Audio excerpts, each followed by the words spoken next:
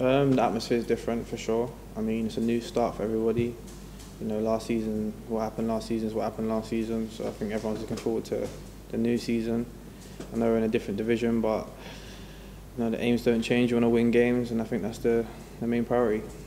Yeah, no, excited. Obviously, you want to play the quickest game possible, but obviously we're a bit later than everyone else. But I'll watch the games on Saturday, see how everyone else gets on, and I'm looking forward to the game on Monday. I don't really mind as long as I'm playing in my position. No, I enjoyed playing up top with my fellow teammate Lau Taylor at Charlton.